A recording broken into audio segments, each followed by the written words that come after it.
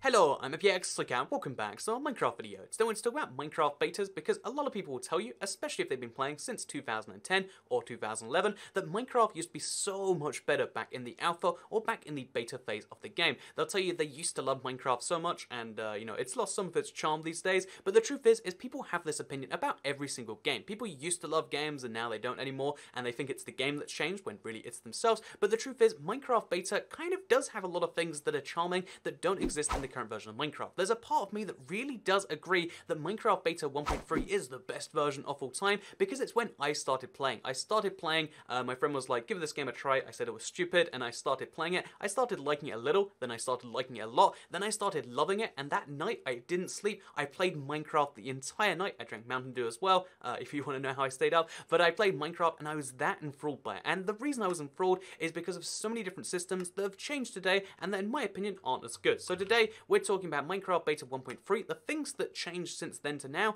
and how they arguably are better, because as soon as you load in, you'll see the first one, the fact that the world generation is so wildly different and looks so much better. A part of me, and I think a part of everyone, really enjoys this so much better than the current game, right? So how is it that Minecraft, over 7 years, has gone worse, right? That's the question we'll be asking in today's video, and although the simple answer is it hasn't, let's, go a bit more complex than that. So, as always, if you want to like the video, it's a cool thing you can do, to help out the channel or whatever. But if you don't, let's get straight into the first thing, which is going to be, again, exactly the world generation, because of all the things you can compliment about old Minecraft, there's, things like the way old mob logic used to work. They used to have very different, oh, do you see that? But they used to have very different, behaviors, which was much more simplistic, I would say. There's also different, textures on blocks, so even though stuff like wood, it's pretty familiar, it's stayed the same throughout pretty much all of Minecraft. It's very, very mildly different, I believe, but, this is pretty much the same. The sand is the same, and the grass is mildly different colored. There's a few blocks which are, again, wildly different, and which people preferred back in their old form. So today we're going to be kind of diving through those one by one, first of all, and I'm going to be reliving my old Minecraft 1.3 dreams, because that's what I wanted to do this evening. I wanted to give a real shot to my old stuff, and I figure, since we've got a good world load in already, let's start a house on top of that mountain to do those things, because I want to experience some old caving, or modern day caving as it's known. And the things, but I want to experience everything a little bit, so let's dive into it. By the way, some of the other things that people are also just as nostalgic about, I would say, are things like the health bar, which never goes down. There's no, hunger system you got to keep track of, and also the armor system is the same. There's the armor is all the same, except it has different durabilities. It's a much simpler system in some ways, and a lot of people did like that. But yeah, you can see, look how much simpler the cow AI is. It's like, oh, all you have to do is punch it and it stays in place. It doesn't do this crazy spinning thing like would happen probably in real life if you punched a cow. It was much easier, it was much calmer, and there was a much simpler flow to it. And I think the same thing is true for what kind of defines the world generation, right? It's a much simpler and put together thing. All you have to do is, go like a solid 100 blocks and you found a whole new set of biomes. There aren't anywhere nearly as many biomes, which means that every world kind of felt the same and everyone has the same shared experience of what a good Minecraft world could have been. By the way, I can't actually use these blocks because you couldn't make beds with dyes back then, but we're going to dive into like the things that have changed 100% for the better, like being able to make a bed out of actual different colored walls. But yeah, for now, what we're going to do is we're going to go to the top of this mountain with our wool, our pork chops, and we're going to try and settle down. Oh, here's another funny one of just like, you wouldn't even figure this was the case, but it really is. So, you might think, oh yeah, so one of the things I love about early Minecraft is it was just much simpler. These brand new tree types, they're so much, they're wonderful. It's like you only have two types of wood to deal with. There's birch, and then there's, regular oak wood. It's so much simpler, right? However, the interesting thing about birch wood, when you actually do take it, is you've got some birch wood here. You take the birch wood and you craft it. What do you get? You get wooden planks, because there was no birch planks back then. There were different types of wood, but they all gave you the same end ingredient, which in my opinion is just a little bit hilarious, right? Also, breaking your expectation a little bit is one, look at the size of this inventory menu. We'll come into that again later. But it's also the fact that it's accessed using the I button, I being inventory, which again, it's just different to what you're expecting. So everything's just a little bit off about it. But yeah, look at the view. Everything the light touches is mine, which in this version of Minecraft isn't very much. So I'm about to get my first ever crafting experience, and the crazy thing about crafting back in this version of Minecraft is how it's exactly the same as it is today. The funny thing is, even though there's a lot of things that people say, you know, they're so much better in their old form, there's also a lot of things that people love back in their, you know, old form that have stayed exactly the same pretty much to the current Minecraft day. Obviously, if you play Minecraft Bedrock, there's the whole suggestion screen, and Minecraft Console's a bit different too. But anyone who still plays, you know, Java version, or plays with the same kind of UI, it's like, oh yeah, it's exactly the same. The same way that you would get a wooden axe back then is the exact same way today. The same way you get a wooden, you know, a pickaxe, you know, the very basics, the starting of the game, it's all the same. And when you combine that with the stuff that has, you know, gotten arguably worse in some ways, like the world generation, which has changed, not for the better or for the worse really, but it's changed in like a sideways kind of way, you can see where people get their opinions from. Also, I guess clouds didn't move, and therefore there's just a cloud here and not a cloud here. That's a weird one I didn't even know about, actually. Oh no, the clouds are on the move again. That's a thing they can do. It looks super, super strange because they're just white boxes. I mean, I know they're white boxes now, but like, seeing them back then, they're even more of just weird white boxes. White boxes, which, by the way, cannot be turned off. That's not an option we have, it's worth mentioning. So, but again, we'll dive into more of those settings in just a little bit. But it's just one of those funny, like, okay, there's big white, weird, semi-transparent boxes that you can't get rid of. So, as well as the much nicer world generation of Minecraft, which you're going to see, or the much different, again, but people would prefer the older system, and it does have a lot of benefits. The other part of the atmosphere that people really love, that's not the literal atmosphere, is the music in old Minecraft. So the old Minecraft music is still mostly in there to this day, but it plays much less frequently. There are much more tracks, many more tracks, therefore each individual track shows up at significantly less time. Whereas back then there were just a few simple tracks, and there's like a few bits of Minecraft music, all of which is pretty iconic. All of it follows the same kind of beat of being like, it's just some dude on his piano, C418, but like, this evokes memories in people. When you go back and you play old beta versions of Minecraft, you're struck by this, and you're struck by all of the memories of playing it back then, as well as, like, seriously, if you haven't ever listened to, you know, just the Minecraft soundtrack sometime, it's weird how any soundtrack from any part of your past will play back not only the memories of the game, the fun memories I had over that long night, but also the memories of the time. I was a much younger person in 2011. Fun fact, you were probably a much younger person in 2011 too, or 2010 even. You know, 8 years ago, you know, I was barely even the same person. Like, what, if I'm 23 now, that means I'd be 15. What is a 15-year-old? No, what did I know about anything? And it's crazy to be reminded. That's what music kind of does. It like stores past you emotionally, and that's the thing that people love about this. Another thing people love that isn't seeing the past emotional version of themselves, which is great by itself, is the old block textures. So this is something I think you can appreciate regardless of whether you played old Minecraft or not, but there's a lot of different block textures from this version of the game, which a lot of people like or hate. So for instance, look at the pork chop right here. There's a part of you that might be like, oh, that's kind of cool actually, and there's a part of you that says, oh, that looks kind of lame. But you know, because the part of you that might think it's cooler is like, oh, it's retro, look at that, I just ate a pork chop, look how crazy that is. Or the cobblestone. I personally do think the cobblestone is much better. Again, I think it's like old me thinking, because obviously back then that's all I would build with. That's all I had to build with, because you know, when you first start playing Minecraft, you don't, you know, getting the hard resources, it's a lot of effort. When you're just playing over one long night, you don't get that. So gravel's another one where like it just looks better then versus now. You know, as the, you know, president of the gravel hating club, I love the new gravel. So already we've gone through like 4 much better different things, right? Like there's the mob, you know, AI, which is different. There's the, you know, there's the new world or the different world generation, which is just stunning to look at. There's the music, which plays in a more frequent, more consistent kind of basis to give you that nostalgia, that connection with your past you. There's different block textures, which I'm sure a lot of you looking at those, some of you might, you know, prefer the old ones, some of you might prefer the new ones, but I think the majority of people would say, actually, yeah, why did they change it? What's the deal with that? And there's even some usability stuff. Like some stuff was easier back then. Look at me right now. No shears required. I just got 7, oh actually, I'm probably gonna end on 9, right? Yeah, I got 9 wool from all those sheeps. No shears required. I'm ready to make a bed now if I want to. Isn't that crazy? So as we watch the sun finally set together, I want to mention that, yeah, Minecraft is obviously a game which has touched many people's hearts in many different ways. You can say, oh, that's silly, why would anyone like Minecraft so much? It's just a block building game. But I mean, if you're that type of person, why would you watch this for the video about Minecraft betas? But, you know, like, if you are that sort of person, the truth is, everyone has a game that means something to them. Every piece of media means something to you, and in the same way that music, you know, from like, for instance, you know, any music from my childhood will get me going and be like, wow, it's been so long since I listened to that. Oh, I listened to this after my first breakup or my first rejection or whatever it may have been. In the same way, Minecraft is going to link into a lot of feelings for people that have been playing it all that time. And yeah, I feel like the sunset was the best point to go through that. Like, every piece of media has a connection to it in some way. That's why people love Minecraft Beta, because there are lots of things that are different that you can point to as being the real source.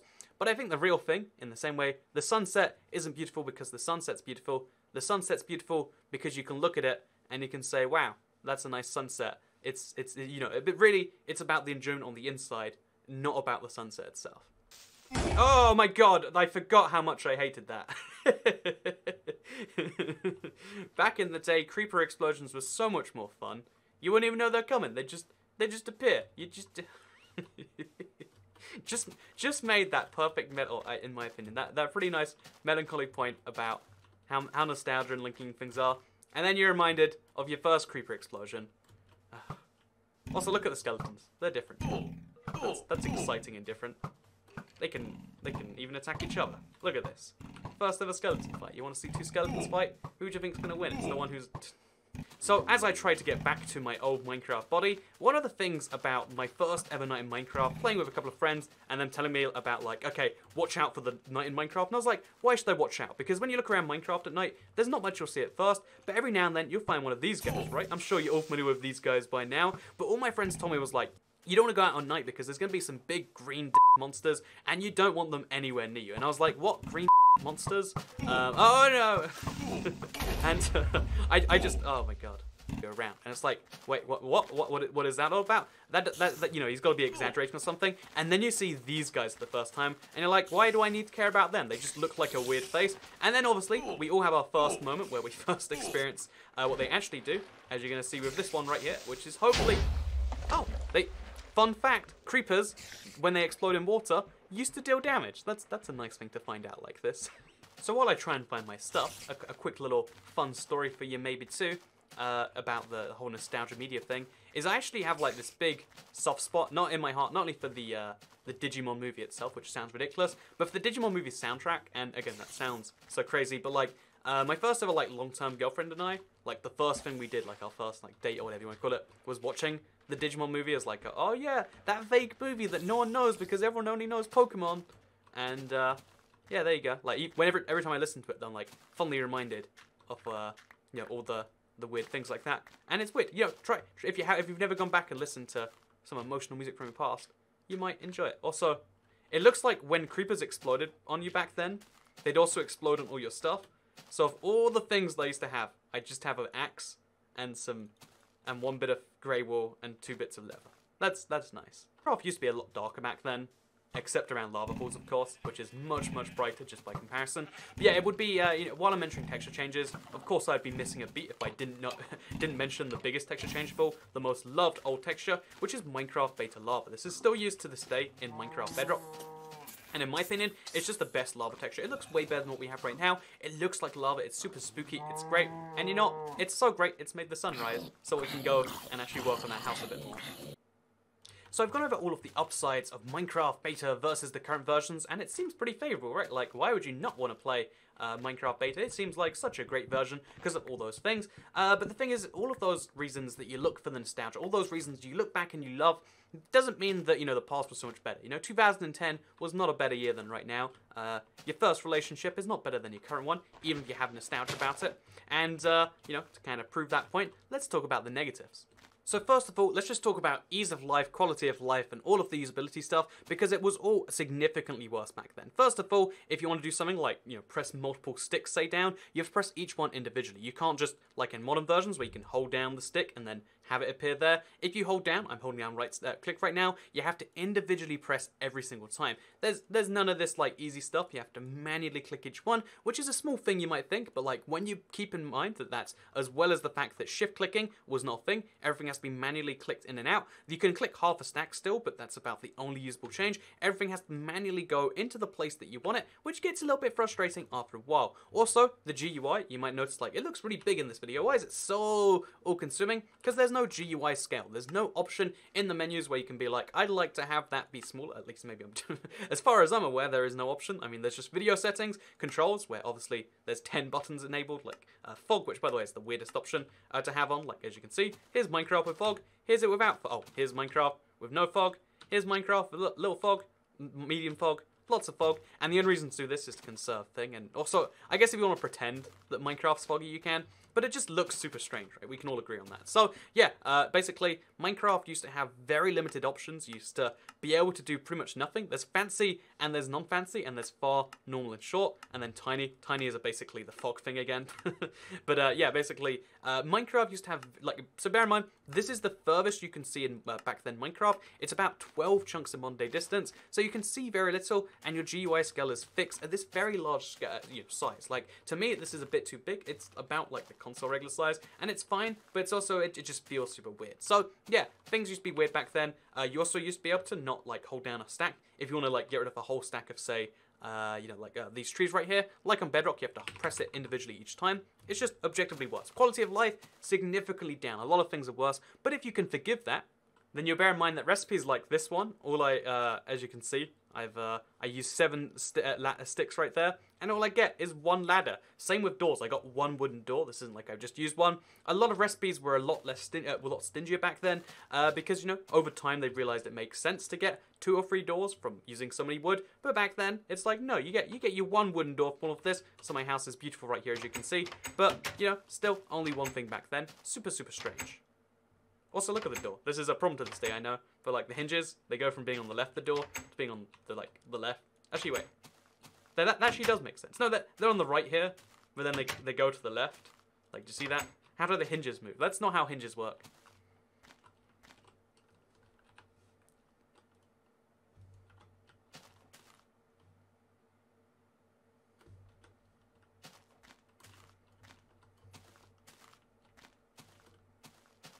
So there are obviously significantly fewer blocks as well. Because there are less biomes, you're going to have less trees, for example, and the trees you do find, the 3 different types, that's all they existed. All 3 types of trees give you the same type of oak planks, so that's a thing. But like just in general, there are so many fewer blocks. Concrete, obviously not in the game. Terracotta, obviously not in the game. Stained glass, obviously not in the game. All the different plant life, obviously not in the game. Mesa blocks, obviously not in the game. You can endlessly go on and on and on about the blocks that aren't in the game, because there was less than 100 blocks, fewer than 100 blocks back then, as opposed to the current game, which has somewhere in the region of 300 to 500, depending on what you're counting. The game just had significantly less content, and it seems like a small thing on the surface, but then you begin to think like, oh, all these builds that I want to make wouldn't have been possible. Also, a lot of mechanics, such as boats, for instance, they existed back then, but in a hugely different form. Seriously, this is how boats used to be. It's kind of weird to think about in this way, but as you can see, the boat was much slower to pick up momentum.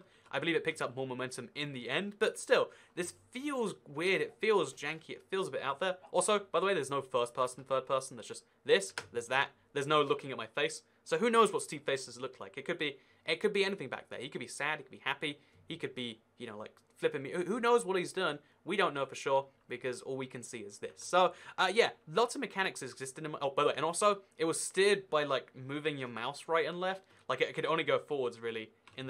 It's weird stuff. It's super, super weird stuff. And it's also, look how horrifically slow this is.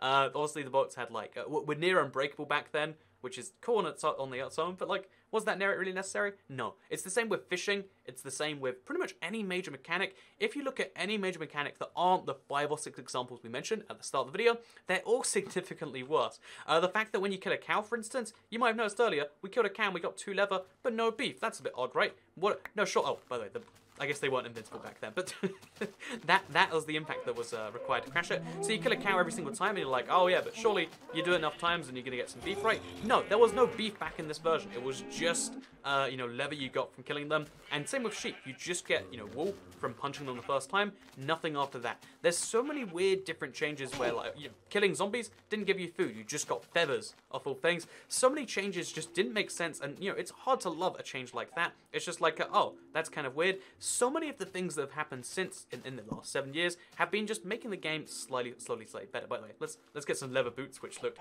bizarrely different, couldn't be dyed, and had the, if we put them on right there, had the very nice effect of giving you more armor than they do today. So look at this. Also, your armor count would go down as your armor got damaged, so you had to keep your armor in pristine condition the entire time. Seriously, look at that. Do you see that? My armor just went down by half a rating, and you might think, oh, is that going to heal back? It's not going to heal back. Do the same again. Oh, and oh wait, actually, I guess it only went down the first bit. We have to go a significant bit higher, but still, my armor just got damaged because I took one hit with it. And yeah, the list of complaints you can make is kind of endless in this regard. Like, yeah, there's a lot of great things, but there's also a lot of things that don't work. Like, you can't grow bone meal or grass. You can't, do so many different things. Because let's be honest, creative mode, by the way. So we're playing survival, not out of like, oh yeah, this is a fun video where we just run around aimlessly, walking at this speed. Which, by the way, there's no sprinting and there's no other things. It's just like, oh yeah, there is no creative mode. This is the only option Minecraft had. So there are a few things that Minecraft Beta did different and arguably better. Again, it's very much arguable. I would say Minecraft developers definitely don't think it is better. But when you compare that to the endless list of things that are better in modern day Minecraft compared to beta Minecraft, it's like, yeah, that's the reason that you don't go back and play it. It's fun for the nostalgia hit. It's fun to see those changes. It's fun to check out this lava and be like, wow, look how much better it looked, and like, oh look, it really burns things in a different way. But it bounced there. But the interesting reality is that yeah, Minecraft changed mostly for the better though. Unlike any other games where if you go back to the earliest days of the multiplayer, pick a different game that's out right now, like Fortnite for instance. You go back to the early days and you're like, oh, it was so much better back then. It was simpler and stuff. And simpler in a multiplayer game kind of makes sense. But in a single player game where it's just all about what you can do to the world, having more options isn't a bad thing. Having a bigger world, which will contain something like this eventually, it's just fewer and further in between. Hating simple. There's a beauty to simple, but there's also a beauty to complex that a lot of people really understate, and that is because, like I said, people love nostalgia, people fall in love with different things at different times, and yeah, the simple answer to why people love Minecraft Alpha or Minecraft Beta more than the current version is because, yeah, they fell in love with it back then, and a part of your love is always attached to the time and the moment of the thing. It's just like, it's the honeymoon phase, right? You always love something a little bit more at the start than you do anywhere else. It doesn't mean that it gets worse, it just means that you get more used to it. Humans, we're all about like kind of acclimatizing to different levels. Let's watch another sunset, by the way. We're all about acclimatizing to different levels of comfort, love, all these different things, and as soon as you're acclimatized to something, it's still there, it's still important, that's still amazing that you feel anything, but you're always seeking the next high. That's why people say chasing the dragon or whatever. I think that's actually about doing drugs. But people are always chasing the dragon, chasing the next thing, because as soon as you do something, you'd figure it'd be done. Like, oh, as soon as you've climbed the tallest mountain in the world, like you've done a thing. Or like, as soon as you've made $1 billion, what else do you need to do in life? But it's like, why don't I climb the tallest mountain in less than 2 hours? Or why don't I make $2 billion? Why don't I try and become the richest man on earth like Jeff Bezos just became? That's what it's all about. And that's not a bad thing. That's human nature. And it's how we get a lot of the craziest and most impressive things done, I would say. Yeah, and it's also, I mean, I guess Notch is a billionaire of it, so there's that now. And it's been designed by different people. It's a whole different thing. But yeah, with that said, I hope you all enjoyed this video. I hope you learned something from it. You saw old Minecraft for what it was really meant to be. If you did like it, please do like the video and let me know that you did, because it helps out the channel a lot. It lets me feel real good about myself. Share if you really liked it, and subscribe if you're new around here. So I make videos like this one every single day on my channel, and if subscribed, you'll see them daily on your homepage. Thank you very much for watching, and I want to die. Goodbye.